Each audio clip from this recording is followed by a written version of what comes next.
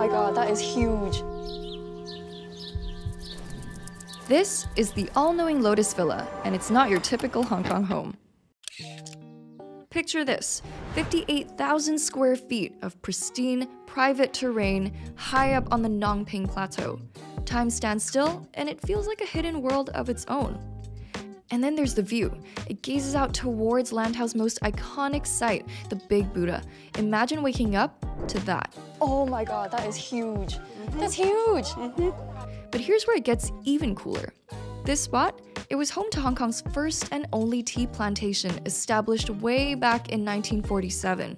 And living here was Brook Bernacchi, the first Westerner to ever settle on Lantau Island. So this isn't just a house, it's a remarkable piece of Hong Kong's history. But where did this all begin? The origins of the All-Knowing Lotus Villa stretch back to 1920, when it began life as a nunnery housing 3 nuns who lost their lives during the war. Its early roots were intertwined with Buddhism, being just a stone's throw from Po Lin Monastery. In 1947, the land was acquired by Brook Bernacchi, an English lawyer, politician, and reformer. Deeply influenced by his time in Burma, Bernacchi developed a passion for tea, transforming part of the adjoining lots into Hong Kong's first tea plantation, and produced tea under the Lotus brand label. From then on, the villa was used as a holiday home by Bernacchi's family. To get there, we took a 30-minute drive from Tung Chung MTR station, passing through the lush landscapes of South Lantau's mountains, reservoirs, and beaches. Along the way, we caught a glimpse of Shek Pik Prison, perhaps one of the only prisons in the world that offer panoramic sea views. It's important to note that only residents and taxis can drive here unless you've applied for a day pass, so we're lucky to be getting this exclusive look at this incredible gem. So as soon as you come in through these wrought iron gates, immediately it feels like an entire new world has opened up. Off to the side, you've got bamboo shoots, so much greenery. Hi, baby! Going down the path, you'll find a tea garden formed in collaboration with the Chinese University of Hong Kong, as well as a quiet seating area with a pergola and a square swimming pool that would be perfect for a weekend of zero-technology relaxation.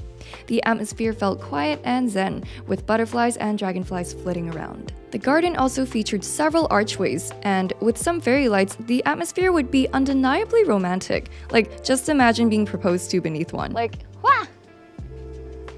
So over here, there are actually 2 diverging paths. The first one are these steps that lead you up to the house, but we're gonna check that out in just a minute. I wanna take you first to the place where Bernacchi's family spent most of their childhood. So, if we go down this path first, you can see right over there, vegetation garden. You can grow your potatoes, whatever you want to grow, your tomatoes. And then over here, this is where the kids spent their time playing during COVID. Since you are outside, remember to put on your sunscreen, your insect repellent to stay safe. If you turn the corner, you'll find a beautiful green expanse, the croquet lawn.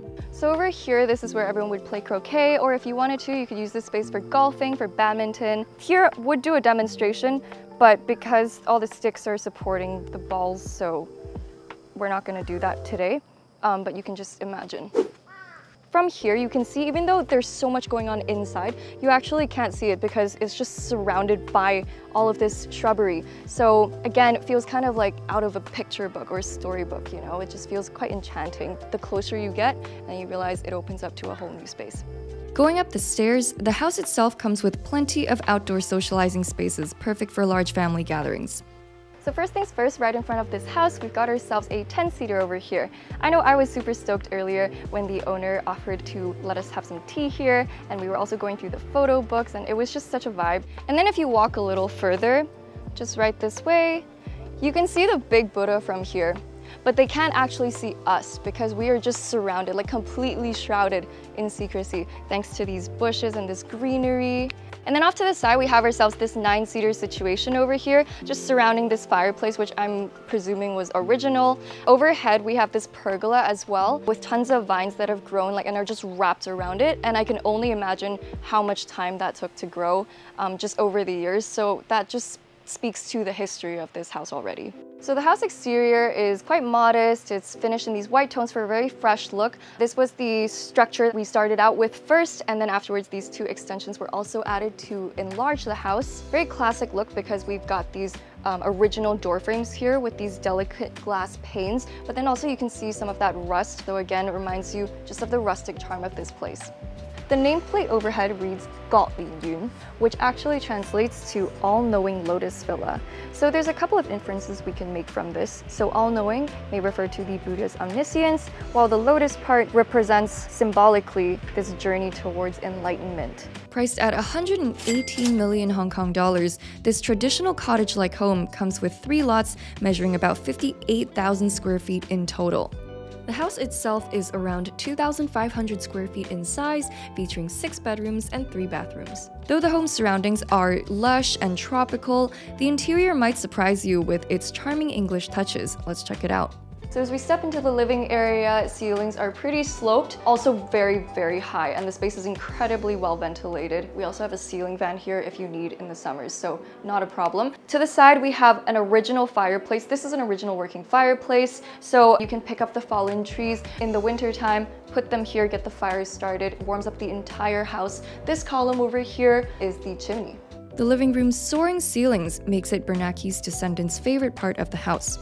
Since lighting was more minimal, I appreciated the picture windows that allowed more natural light to flow in. The space was made even cozier with armchairs and a large chaise lounge, creating a warm and inviting atmosphere for guests.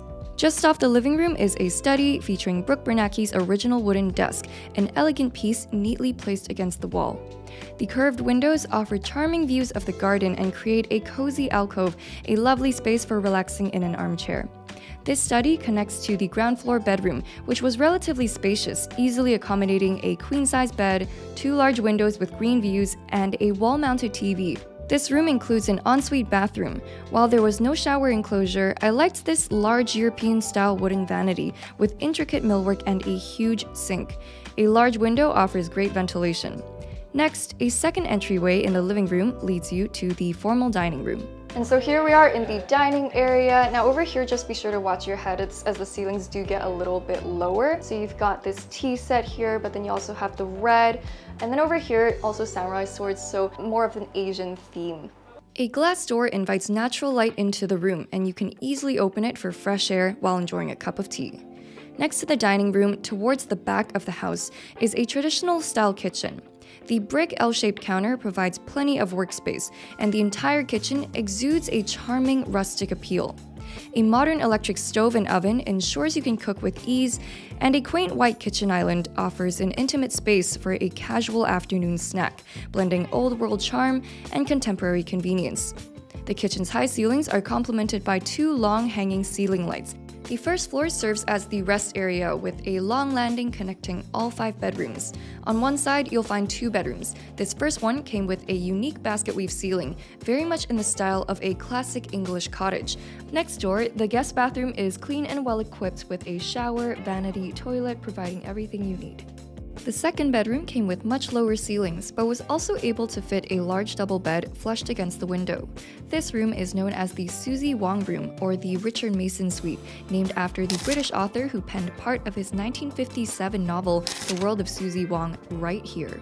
Once you cross the landing, we are in the master bedroom. First things first, despite the ceilings being a little lower, it still fits a lot of furniture. So if we've got this electric fireplace here, I can imagine how relaxing it is to be here in the winter, as this fireplace warms the entire space. And then we've also got this Chinese-style wardrobe, as well as a bedside table, both finished in red tones for that pop of color. What I want to talk about is just everything that's so unique in this space. So first of all, these beams, which have been painted black, you just don't see those every day in Hong Kong. It's like a ladder that kind of just extends up. Again, keeps the space a little bit low in terms of the ceiling height, but again, super unique. And then you also have these quaint, curved windows. They're so charming, you know, and usually in terms of curves, the thing about them is that it is a little bit harder to be able to find the space to fit other pieces of furniture in there perfectly. But over here, you have 2 bedside tables flanking the bed. And then over here, as you're working, you can work from home by here.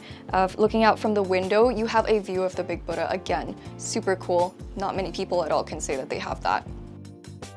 Then we have a terrace that's connected to the master bedroom. Again, another really nice place to work from home or just relax, you know, your downtime. You've got this swinging bench chair here. I'm curious about that, so we're gonna take a seat. Ooh, it's been a minute.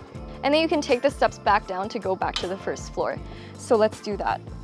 The master ensuite also features a huge bathtub perfect for relaxing, with a nearby window that lets in natural light and offers ventilation. The fourth bedroom also came with a sink, however it was much bigger, with a queen-size bed occupying the center of the room. The fifth bedroom was equally spacious and offered a vanity with built-in lighting next to a large double bed. For a property as unique as this, what is the buying procedure? To learn more, we spoke with Camilla from Habitat Property. It's held under a BVI, so you need to have a cash buyer, and also if you buy under BVI, you avoid to pay the property taxes in Hong Kong.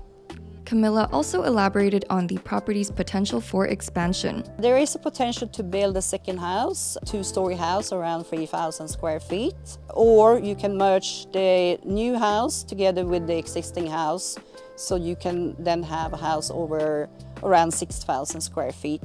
The garden itself could be used like a retreat place, maybe do yoga or have for weddings or birthday parties, things like that, or just enjoy this special nature that we have up here.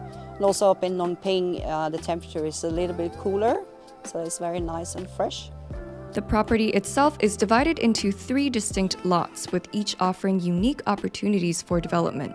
2 of the lots are residential lots, and the third lot is an agricultural lot. So on one of the lots there is an existing house already.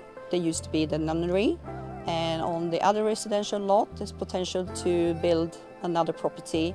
On the third lot, the pure agricultural lot, there is still some tea plants on that lot. The surrounding area offers a range of amenities specific only to Nong Ping. The Nong Ping 360 cable car is a 5-minute walk away, connecting you to the Big Buddha.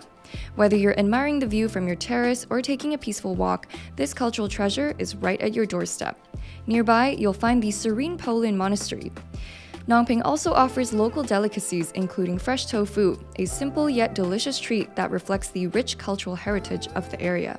So that's it for this video today. I have to say this was probably my favorite house that I've ever toured. It was just such an experience being able to explore the gardens, learn about the history, and I hope that you enjoyed it just as much as I did. If you did, don't forget to like, comment, share, and subscribe to Squarefoot for more home tours like this, and I will see you in the next video. Bye!